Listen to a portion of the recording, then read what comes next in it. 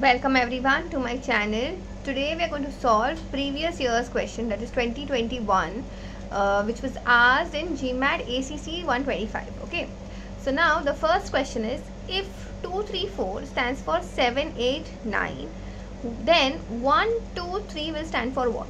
Now see, understand, if you look over here, when you add 2 plus 3 plus 4, you get what? 9, and the last digit of your answer is what? 9. Apart from this, you will not be able to find proper correlation between 2, 3, 4 and 7 and 8. Okay, so as of now we are going to use this particular logic and let's see if it works out. So 1, 2, 3, when you add all of them, you get what? 6. And let's see which answer has the last digit at 6. There is only one option, so we are going to mark that option as your answer. Okay, students, don't forget, at the end of this video I'm going to put up a DIY and you will let me know your answers in the comment section. Okay, I'll definitely tell you whether you are right or wrong. The next one is, if 468 stands for 81216, then 579 stands for what? Now if you look over here, 4 and the first digit over here is 8. That means 4 when multiplied by 2 gets you 8. Now 6 when multiplied by 2 gets you 12, but the next digit is just 1. But if you look, this 1 is followed by 2. So basically the next two digits are 12. And 8, whenever you double it, you get 16. So basically all the digits are getting doubled. So 5 will be what? 10, 7 will be 14, and 9 will be 18. So let's see if we have that. No, we don't have any of the options with this answer. We have 1014, but it is 17, and we have 10 and 18, but in between it is 13. So in such a case you will mark none of these. I hope you have understood this. Okay, students, at the end of this video I'm going to put up a DIY question whose answers you can mention in the, sorry, that I already told you, but definitely if you like the way I'm explaining these kind of questions, then please give a like to this video. Also, if you want me to solve more of these kind of questions, then please put a yes in the comment section. So that is something which I know that you are keen of learning from me. Okay, so the next question is, if xy is 600, then and a b c is 6, then what is go plus do? Now understand, students, when it comes to alphabets with numbers, there are very few basic things which you need to know. Okay, like a will stand for number 1, z will stand for number 26. Okay, so there are few basic rules, and if you want to have a clear understanding, then the link of that kind of a video which I've already made, okay, will be available somewhere on the top as well as in the description. Please go ahead and check it out, because that is like super simple. Once you know these basic ground rules, you will be able to solve any of the alphanumeric questions in matter of seconds. Okay, so now over here we have x and y. So now understand, if z is 26, then y will be what? 25. And if y is 25, then x will be what? 24th letter in the alphabet.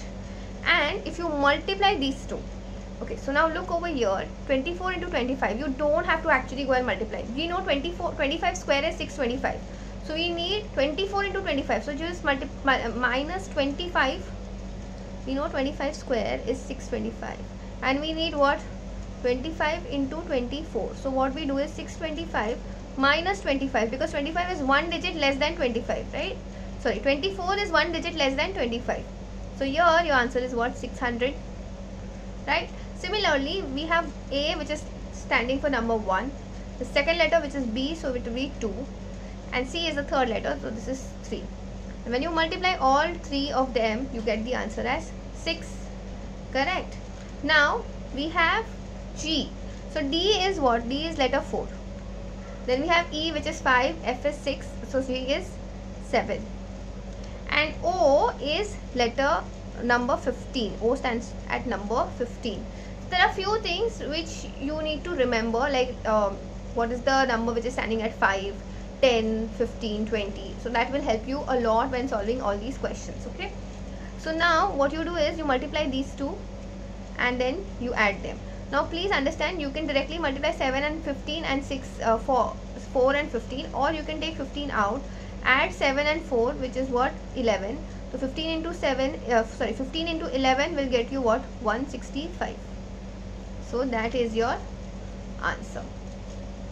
Okay, so now the next one, this one is like super simple. If you want, you can take a pause and solve this one as well as this one. Also students, I'm thinking of putting up one more question over here if time permits, and like if there is space. So here we have, if 7 which is equal to 4, then 9 is equal to 6, and 11 is equal to 8, then 12 will be equal to what? It's very simple. When you subtract 3, you get 4.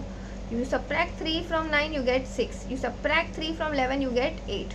So you subtract 3 from 12, you will get what? 9. Okay.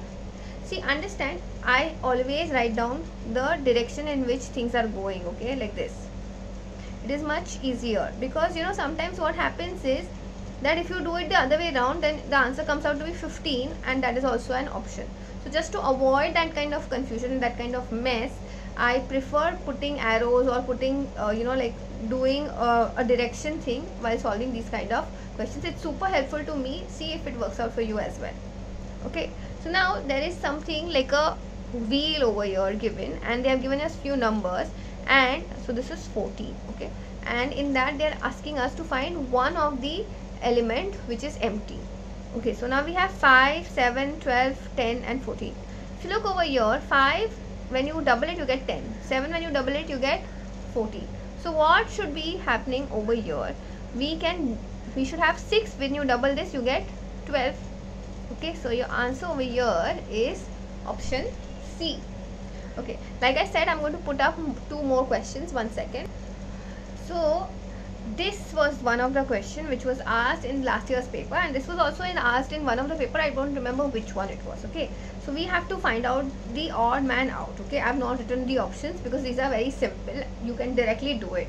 Okay, so when you see this, which the first series is 6, 18, 27, 91, 102 and 120. If you look closely, all of them are divisible by 3 except for 91. So this is my odd man out. Okay, similarly, now next one we have 19, 23, 27, 29, 31, 37. Now if you look closely, all of them are prime numbers except for 27. So that is my odd number. Okay, students, when it comes to series or like finding the odd man out and all of that, having knowledge of prime numbers is super important. You need to remember what are your prime numbers, and for that also there is a very easy trick to remember your prime numbers. I'll put the link of that in the description as well as somewhere on the top. Do definitely go and check that out. So now my DIY for you is, if 2, 3 is equals to 5, 3, 4 is equals to 7, then 4, 5 is equals to what? Your options are 10, option B is 11, option C is 8, option D is 9. Do let me know your answers in the comment section. So that's it for today. I will definitely see you in the next video.